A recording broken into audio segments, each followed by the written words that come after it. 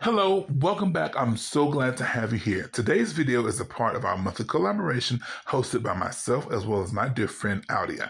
Our co-hosts for this month are Tasha from Sunflower Tasha DIYs and Makiba from Sweet Heavenly Dove. Please check out the playlist, which will be in the description box below, and check out everybody that's participating in this month's collaboration. I promise you will not be disappointed. And make sure that you subscribe if you like what you see, comment, and let them know how you enjoyed their videos. With all that said, let's move on to DIY number one. So this month's theme is all about summertime decor, or outdoor decor, door decor. So I chose for the first DIY to make a hello sign, not hello, excuse me, welcome sign. To do this, I am going to take one of these summertime signs and I'm going to make a frame for it first. To do this, I'm going to take two of those square wooden dowels from Lowe's and I'm going to measure my two longer sides first. Once I have measured those against the long sides of my sign, I'm going to take my miter shears and cut those down. Once I have two of those longer ends or sides cut, now I need to place these in place on top of my board, and I want to measure my two shorter ends from the inside of the two pieces. Now, the reason that I'm measuring it from the inside of the two pieces is because I want this frame to be able to sit directly on top of this board versus having to worry about sliding it inside of the frame and getting frustrated and whatnot. So to actually assemble this frame, I'm just going to take some hot glue, place it on either end of the first long piece. Then I'm going to take my two shorter pieces and just attach those on the end. And once those two ends are attached, I'll take my second longer piece and just add a drop of hot glue on each end, attach it, and we have our frame. So to make this a little bit more sturdy, to make it a little bit more stronger, I'm going to bring in my staples, and these are the 5/16 staples, and I'm going to give a couple of these to each corner, again, to make sure that it's nice and strong. So once I have this frame completed, now I'm going to take this frame along with this round wreath form that I found from the Dollar Tree. And you guys, I must say, when I saw these, I picked up every last one of them because there was no telling when I was going to see them again. So I'm going to take these two pieces, give them a nice even couple coats of my chalk paint in the color ink. And then I'm going to take that wooden round that you just saw and my summertime sign and give these two coats of white chalk paint. You can use any colors that you like, but I just wanted this to feel clean and sophisticated, and that black and white is the first combination that came to my mind. So now I want to go ahead and actually start to assemble this project. So what I have done first is I've taken my frame. I did not paint the bottom piece or the bottom of the frame because I feel like we have too much paint where you're going to have something adhere together that the bond is just not as strong. So now I'm going to take my hot glue and I'm going to go ahead and run a bead of this around the complete perimeter of my sign. Then I'll take my frame and I'll just place this on top, moving it around to make sure that it's where it needs to be. Once the placement is perfect, then I can apply my pressure and it's stuck together. And again, I'm going to go ahead and bring in these same 5/16 staples, and I'm going to go all around the perimeter of this on the back side just to make sure that this doesn't go anywhere and it's nice and secure. So crafting is all about paying attention to details. I noticed that when I turned this piece over to the side, that I could still see some of the MDF board. So just to make this more finished, I just took my black paint and covered that. So as you saw, also I took the white round as well as the black round frame and I attached those the same way that I did my rectangular ones. So I went digging through my stash and I found these sticker letters. So to actually take these and put them on my sign, I spell out the word welcome first, and then I'm going to start from the middle and I'm going to work my way out. So in other words, I'm going to take that letter C, that's my middle letter, and I'm going to go ahead and place that down first, and then I'll work from the inside out, making sure that the word welcome is nice and straight.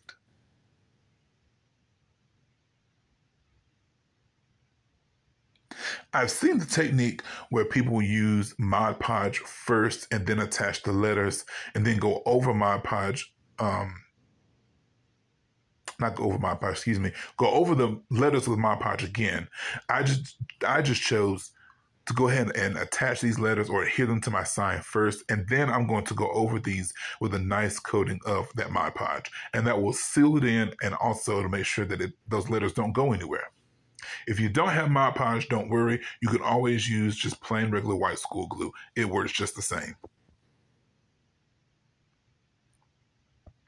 So you guys, every month we put on this collaboration, this open collab, but I want to let you know that on Instagram, we have a Talented Crafters Creators Club. And you guys, we have a lot of fun there, and we're growing by the day, and we just have a lot of fun there. So if you are interested in becoming a part of our Talented Creators Crafters Club, please let me know down in the comments section, and I'll get you that information. Also, if you're liking these projects that I'm bringing to you on today, please make sure that you do leave me a comment, leave me a thumbs up, make sure that you are subscribed and you have your notification bell on. Trust me, whenever you do this, this really does help me on my channel. It helps YouTube know that you like what I'm bringing you, and it helps me get out there in the algorithm just a little bit more.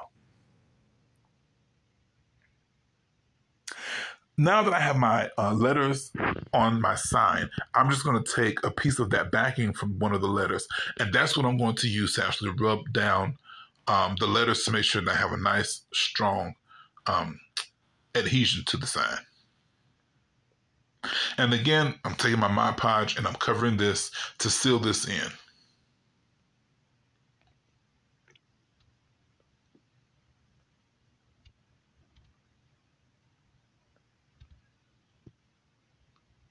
Now, if you wanted to, you could always add a little bit more glitter, well, a little bit of glitter to your Mod Podge to wake it up a little bit. Or you could also take this and turn it completely farmhouse by using the crackle technique with the Mod Podge and the paint on top. There are so many possibilities with this that it's just like the sky's the limit. So take this and make it your own, you guys. So talking about details, I'm going to go ahead and cover the back of this sign with some craft paper from Dollar Tree, because if I were to sell this or to give this away, I don't want anybody seeing the backs of these signs. So again, that's another step to take, because when crafting, paying attention to details, the small steps is what makes or breaks a project sometimes. So to cover this, you see I just took my hot glue. I went all the way around the perimeter of that circle, put my craft paper down, and once it's nice and secure, I'm just going to take my scissors and cut away the excess.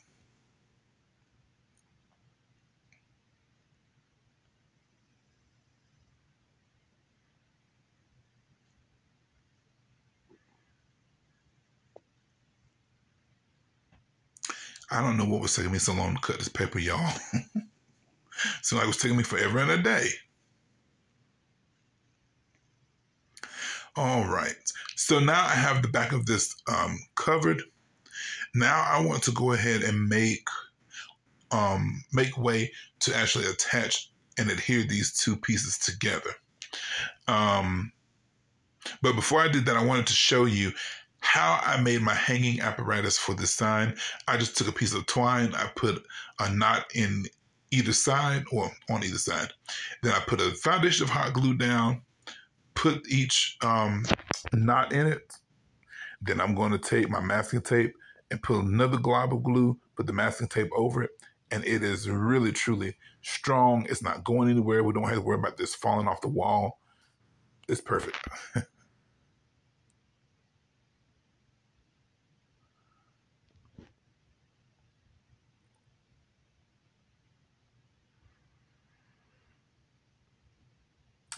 So to actually attach these two pieces, what I need to do is take my round piece, and you will see how I have turned it to make sure that the hole where the string was to hang it from is turned horizontally. That way, when we attach the long sign to the round sign, you won't be able to see it.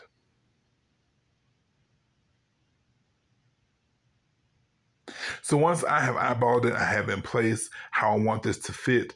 I'm going to again bring in my hot glue gun, and I'm just going to go ahead and pile it on, making sure that this is secure and that it's not going anywhere. So this is how it looks, and I'll show you how I dressed it up at the very end. So let's go on to DIY number 2. I'm going to start off with 2 of these easels that I picked up from Dollar Tree, and these were $3, I believe. So what I want to do first is go ahead and mark the 2 sides of the longer piece that's going across it. What I want to do is measure on the sides of that so I can cut the excess away. Then I also need to measure along the tops of those 3 legs to cut away the excess from those as well.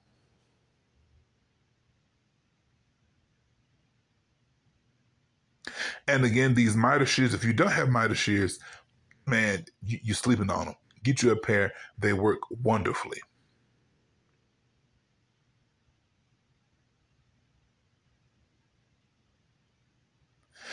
Now, when I cut these pieces away, I want to make sure, because these do screw into place, y'all. So when you are cutting this, make sure that you don't cut too far, too close to the hole that you're going to put the screw back in. That way it doesn't crack and split on you.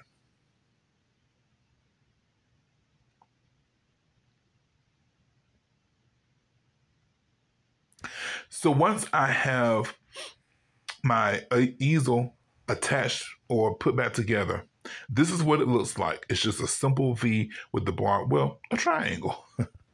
A simple triangle with all the extra bits cut away. I'm going to take, for the middle piece that doesn't have a screw, I'm just going to go ahead and secure that with a dot of glue. So what about this screw at the bottom? Well, we're going to take that out, and what I want to do is keep those screws because they are some pretty good screws. But what I need to do is go ahead and take my hot glue, and I'm just going to secure those 3 pieces together, again, making sure that it doesn't go anywhere.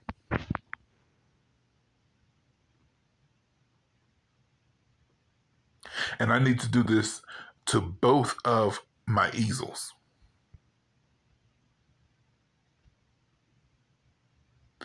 So now that I have my 2 sides made, you guys, this is going to be my summer, well, quote unquote wreath, but it's really my summer door hanging. So what I need to do for the sides, now I need to cover the inside. I'm going to take a piece of this MDF board, and I'm just going to go ahead and I've cut it in half, and I'm just going to draw a line from the outside sides of this easel that we have prepared. And now I'm just going to take my crafting knife and a ruler, and I'm going to score it first.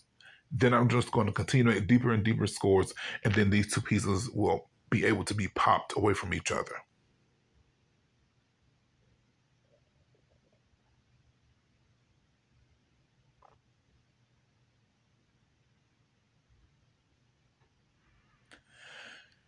Sometimes you may need to take your craft knife and just go across that paper, because that paper can be a hindrance sometimes.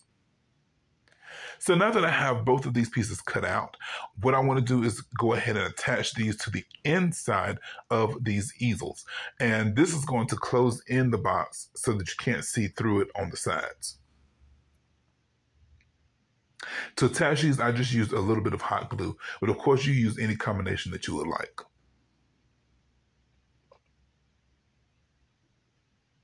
So once I have these back on the easel, what I need to do is, again, I'm going to bring in my staple gun. Just go ahead and add a couple of staples to it to make sure that it's in place and it's not going to go anywhere.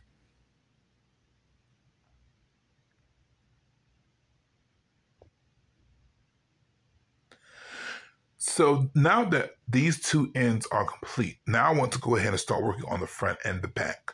And I just have a piece of the MDF board, and I also have these gallon-sized paint stirrers. As you see, I have a set of 2 for both of these. And what I needed to do is measure, mine came out to be 15¼ inch in length. So I just cut down my 4-gallon paint gallon stirrers, and then I went ahead and cut down my MDF board as well. To attach these, again, I'm going to run a crossbar across the top and a crossbar across the bottom, and that is made out of our paint stirrer sticks.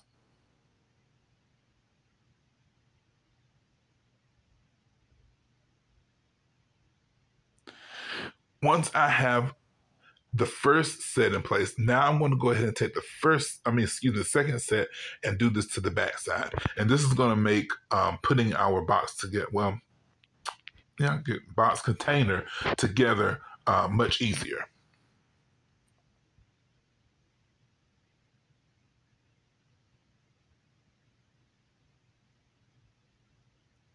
So now that I have all 4 of these crossbars attached, now I can take my second side and I'm going to go ahead and adhere these with hot glue in the same way that I did the first side. You guys, when I got to this step and I started seeing how everything was coming together, I got super excited because, the vision that I had in mind, it started to come together exactly how I had envisioned it. So now that I have these 4 crossbars laid down, they are attached, and I have secured them with a couple of staples again, I need to go ahead and attach that third piece, which will actually make the front and the back complete. And to attach these, I went ahead and ripped the paper off the back to make sure that we had the best adhesion that we could get.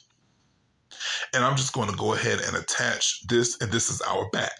So for the front, I'm going to take the second piece, and I'm going to cover this. But before we do that, we need to paint this whole thing in white. And I also painted a little bit on the inside, just to make sure that you won't be able to see that brown. So for my front panel, what I'm doing is taking that second piece that is 15 and a quarter inch, there we go, in measurement. And I'm just going to go ahead and take this placemat that I found at the Dollar Tree. I really loved it because it has the bees on it, but it's not like bees everywhere. It has the flowers and the greenery too. Love it. So what I have done is just simply cut the side stitches away from this. Now I have my single piece of material. If you wanted to, you could always go ahead and paint the board so that the print would actually be brighter and louder.